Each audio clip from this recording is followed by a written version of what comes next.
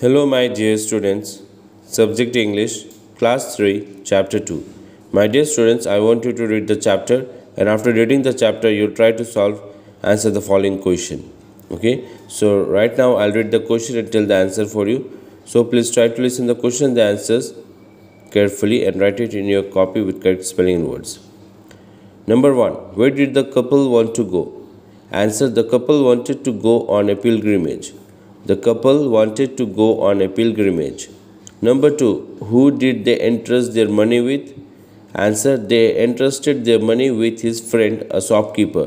They entrusted their money with his friend, a shopkeeper. Number 3. How did they hide the money? Answer: they put everything inside a pot and top it up with betel nuts. In this way they hide the money. How did they hide the money? They put everything inside a pot and top it up with betel nuts. In this way they hide the money.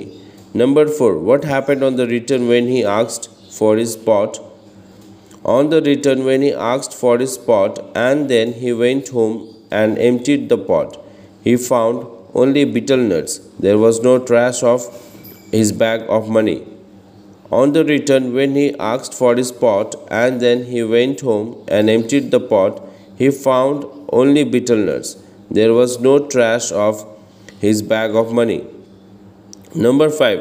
Was the king able to help? Who helped? Answer: no, the king was not able to help. 7 spooks helped him.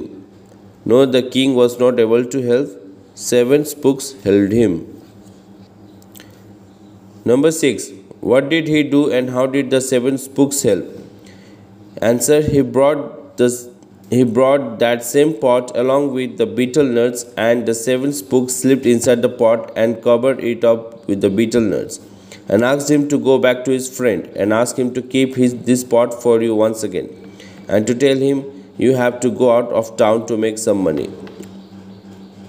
He bought that same pot along with the betel nuts, and the 7 spooks slipped inside the pot and covered it up with the betel nuts, and asked him to go back to his friend and ask him to keep this pot for you once again, and to tell him you have to go out of town to make some money.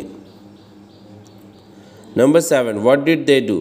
Answer: the 7 spooks came out of the pot and started hitting the shopkeeper. They bashed him up until the shopkeeper cried for mercy. The 7 spooks came out of the pot and started hitting the shopkeeper. They bashed him up until the shopkeeper cried for mercy. Number 8. What finally happened to the shopkeeper? The shopkeeper shuddered at the sight and kept the pot quietly in a corner.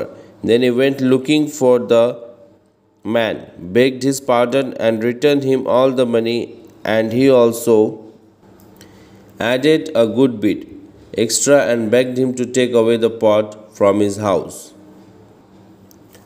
The shopkeeper shuddered at the sight and kept the pot quietly in a corner. Then he went looking for the man, begged his pardon and returned him all the money, and he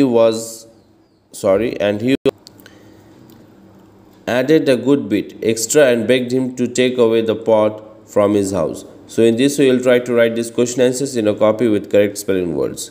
Thank you.